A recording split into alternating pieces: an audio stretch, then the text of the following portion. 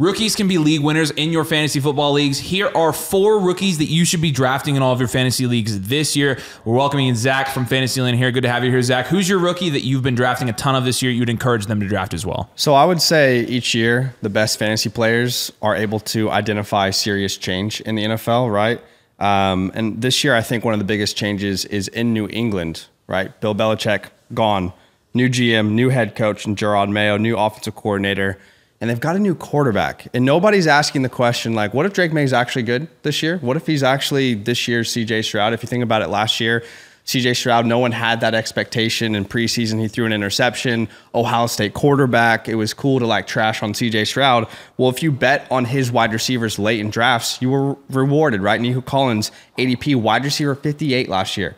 Tank Dell was a wide receiver 78. They drafted Jalen Polk early second round in a stacked class. We know wide receivers in round 2 and 3 in the NFL draft can make an instant impact. Jaden Reed did it. Rashee Rice did it. Christian Watson, George Pickens, T. Higgins, Michael Pittman, A.J. Brown, Deebo Samuel, DK Metcalf. Like, there's a lot of round 2 wide receivers that can make instant impacts as a rookie. And if Drake May is actually good and you're getting Polk in like rounds, 13, 14 most of the time, that could be the steal of your draft. Yeah, and I think, a lot of people would ask the question, is Demario Douglas a factor there? A lot of people actually believe that Johan Baker could potentially be the wide receiver 1 there. Yeah. What do you think about the weapons around him? And do you think Jalen Polk is a clear step ahead of those guys and he's going to be the wide receiver 1 there? I would say Jalen Polk and Pop Douglas I would view them in a similar tier for myself. I don't think Baker is ready to really contribute straight away, and I really liked him coming out of UCF, but I think he has a little while to go until he's able to step onto the field. But all indications are that Jalen Polk is the most consistent of that group right now. But I do think Pop is another great pick. Like, if you're not going to get Polk, get Pop. Get one of the two, whoever falls further. But Polk is obviously like that exciting young rookie where the ceiling is, he'll play outside. You don't know, what his ceiling could really be. Yeah, and because you definitely don't want to take the wide receiver 2 in an offense like that. Like, if anybody, you are taking the wide receiver 1 and you're rolling with it. The nice thing they have going for them is they don't have a dominant tight end, right? Yep. And so you're not going to get targets from there. They really have no dominant player at all. They don't. It's pretty wide open, actually. I mean, it's a worse version of the Packers is what it is. Like, I mean, you've got a wide open wide receiver room, a young quarterback, and I think the quarterback is going to be a big thing for all of those receivers this year, whether it's Jacoby Brissett, who will obviously start the season. Jacoby can support high-end wide receiver production, even if, in this case, high-end. I mean, I think you'd admit that Jalen Polk's ceiling this year is probably like a low-end wide receiver 2 or something like that. Yeah, oh, absolutely. If you're ending up like a Jaden Reed year, right, something like that, where at the beginning of the season, okay, might not be startable straight away, but eventually this is someone that, if the offense is good, could be like one of those guys you're consistently starting weeks 13, 14, 15. Yeah, I think everybody would admit that the quarterback play there is, important. You got Jacoby Brissett starting the season, and then whether or not Drake May takes over, I think Drake May is also a guy that, especially coming in, you see these rookie quarterbacks with rookie wide receivers. Yeah, a lot of times they come in together in the NFL in the same class, and they develop chemistry right away. You saw this with CJ Stroud and Tank Dell just last year. Exactly. So I totally agree with you. I think New England. I think a lot of people are kind of associating New England with terrible fantasy, terrible team, terrible.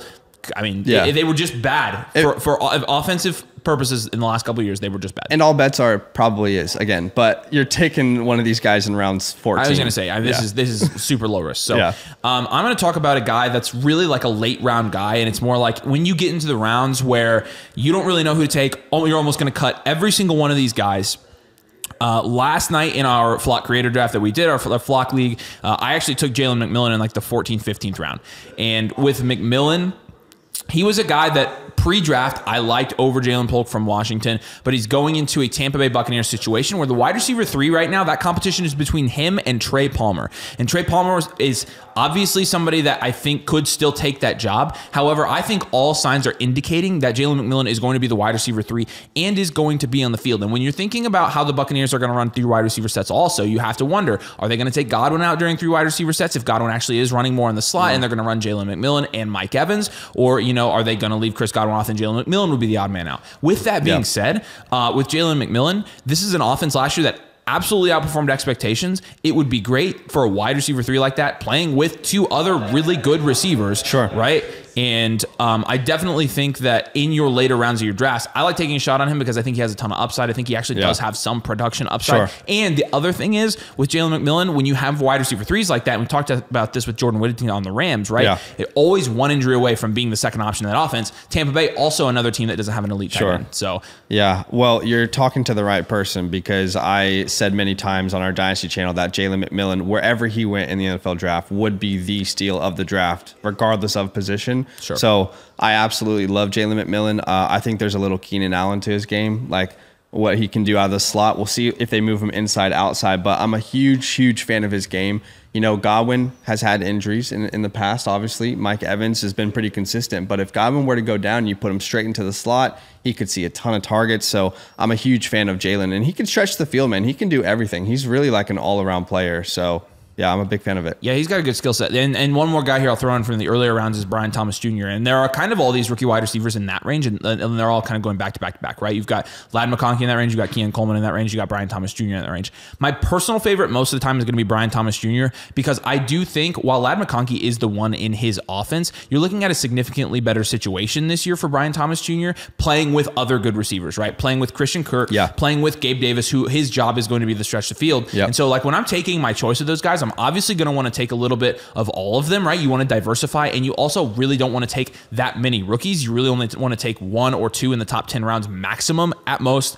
With that being said, I tend to gravitate towards Brian Thomas Jr. because I do think coming out of college, he has a skill set actually that he could be a 1 somewhere. Oh, yeah. I always thought that. I thought he was going to get top 15 draft capital. I think when he slid down into the 20s, people were kind of like really scared. Like, okay, like he fell a little bit. But I don't think it matters. I think this is a guy that, you know, when they look at Christian Kirk might not be there next year. Sure. Brian Thomas could be the one this year, in my opinion. I love this because Brian Thomas was the 4th drafted receiver in the first round this year in the NFL draft, but in fantasy drafts, he's going as the 7th rookie wide receiver off the board.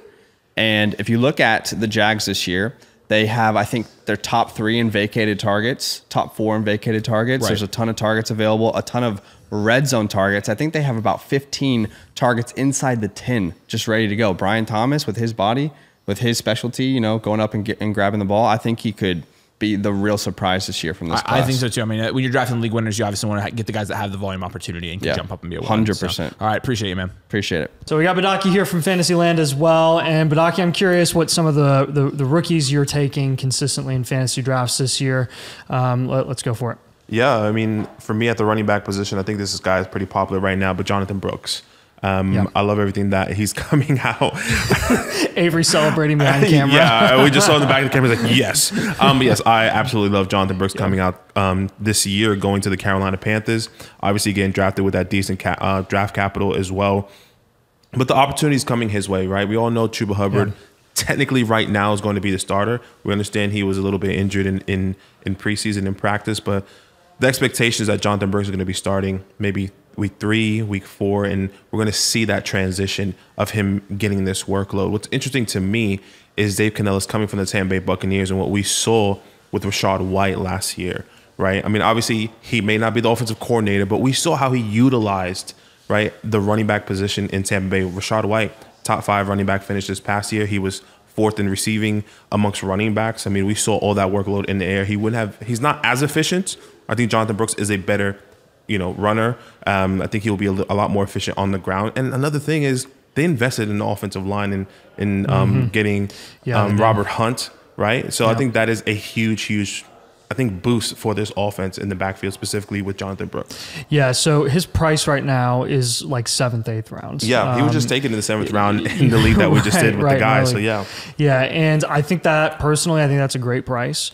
But I am curious what you think about Brooks mid-season, because when we get to Brooks finally starting or finally getting touches, where, since he's still rehabbing right now, going to be a few games until he's ready to go. Do you think that we'll have a Jahmyr Gibbs type situation where he's splitting carries once he's on the field and people start freaking out in the middle of the season and you can get him cheaper like week 6 or week 7 before they start to phase him in full time? Yeah. I think that's exactly what's going to happen. Right. Let's just say hypothetically, like you kind of mentioned, week 3, week 4, Jonathan Brooks comes in, he gets the 20, 30%, 40% workload. And people start freaking out. People's like, what's going on? Like, why is he not getting 100%? This is what the head coach said. Right. You have to relax. You have to let him. Remember, he tore his ACL late December, if I'm not mistaken, or early December. He has to get acclimated, and that's exactly what he's doing right now. And giving him those 2-3 games at weeks 3, 4, 5, that gives him a little bit more of like, all right, I'm going to get my legs underneath myself, and then that transition is going to come. But I would say this. If you don't have Jonathan Brooks and you do want to trade for him, you could potentially get him cheaper. But I think when you see him, if he is available in your league right now for dirt cheap, I think I'm just going to pull the trigger now because once people see that he's on the field, they're going to be like, oh, let's wait. I know 20% of this, 20% snaps is like that's not good enough. I think people are pretty sharp now, so let's just go out and get him immediately if you possibly can. Yeah, it's almost like a less sexy version of JT and Zach Moss last year. I remember when JT was slated to start again or to play, Avery and I were like, you need to sell Zach Moss. And some people were on the side of like, oh, you should probably just hold Zach Moss and see what he does. Lo and behold, JT comes in, takes 30, 40% of the snaps, and Zach Moss is still producing. Yeah. And Zach Moss is still, a viable flex option for the next month, really. So I think you're going to see something similar this season with Brooks and Chuba. If you get Brooks in the 7th, 8th round, I think it's worth taking a shot on Chuba in the later rounds as well, just as insurance. Agree. But one of the guys that I'm going to have, this one's pretty unpopular, especially because there hasn't been a ton of like training camp hype or anything with the guy, and he has, reportedly a lot of work to do. Like no rookie has a lot of work to do when they come into the NFL. But Malachi Corley with the Jets, I think he's being slept on a little bit because of the Mike Williams signing. Yeah. Mike Williams at this point is like, he is the football player made of glass. Like that is what he is. And I've really liked Mike Williams for the past few years, since he broke out finally in his 4th year and was really successful with Justin Herbert. He was really solid even last year before he went down with injury. But coming off the ACL in a situation where even though historically Aaron Rodgers has been so good at pushing the ball downfield, that's kind of exclusively what Mike Williams is going to do in that offense because you've got the alpha in Garrett Wilson. And at the end of the day, we don't really know how Rodgers is going to fare after coming off an Achilles injury and really not having a good season since his last MVP season in 2022. Yeah. So, or was it 2021? I think it was 2021. It's been a while. And to me, I think Malachi Corley and his skill set is perfect as a security blanket for Aaron Rodgers in that offense in the passing game. He is like the yak guy, the yak receiver in this class. Yeah. And he's going to get targets like 5 yards downfield. Yeah. So if there's nothing available or Rodgers is under pressure because that O-line is still a little shaky, he's going to dump it off, in my opinion, to one of Breece Hall or Malachi Corley. And if Malachi Corley ends up gaining his trust, which we've seen Aaron Rodgers, down the stretch, really lean on some guys that rise to the occasion, like Christian Watson his rookie season, and they end up being very productive. Yeah. I'm kind of betting on Malachi Corley getting that opportunity earlier in the season within the first month, and then if he doesn't work out, he doesn't work out, and you can drop him and pick up someone else. But I'm curious what you think about that situation. I love Malachi Corley. I love him coming out of college, in specifically because of the yards after the catch. And when I saw him go into this offense, and I was a little bit deflated when Mike Williams came off of the PUP list, thinking that I was like, I'd said it on our channel, on our Dynasty channel. I was like, Malachi Corley is a good stash right now because of the opportunities that he could potentially be getting with Aaron Rodgers. Now, Mike Williams, like you said, is coming off. He's not potentially going to be 100% when he gets back onto the field. And I mean, this may be a bold take, but I truly believe Malachi Corley is easily at the end of this year could be a wide receiver 2 on this team. Maybe it's not as bold as people may think because of how, like you said, Mike Williams is made out of glass. So the yards after the catch is there, and Aaron Rodgers will lean on him. And what happens if I don't want this to happen if Garrett Wilson misses a couple games, right? Someone else has to step up, and that's most likely going to be Malachi Corley if Mike Williams it's Lazard, okay. Yeah, right. And that's another thing, like, Malachi Corley most likely is going to be playing in the slot or on the outside, and I think Lazard obviously can be moved around a little bit more. I think Lazard he's more the deep the deep field threat. So I think he plays more behind, in my opinion, Mike Williams. But for me, yeah, I love Malachi Corley coming into this year. Yeah. I've got a bonus guy here too. I'm going to go with another unpopular guy because I was just thinking about it a little bit off camera and a little bit now. I can't not at least once in every like 3 or 4 drafts just take a shot on Roman Wilson in the 13th round. Yeah. Because I personally have been a huge advocate for not drafting George Pickens at price because he really is a guy that makes his living off of being an outside wide receiver who gets some nice contested catches, brings him down, has great highlight reels, and is going to get about 110 targets every year. And I think that's kind of what his ceiling is going to be and what he plays because he's not a consistent enough route runner. And when you're looking at the quarterback situation, I don't trust Russell Wilson or Justin Fields to consistently get the ball downfield accurately to George Pickens.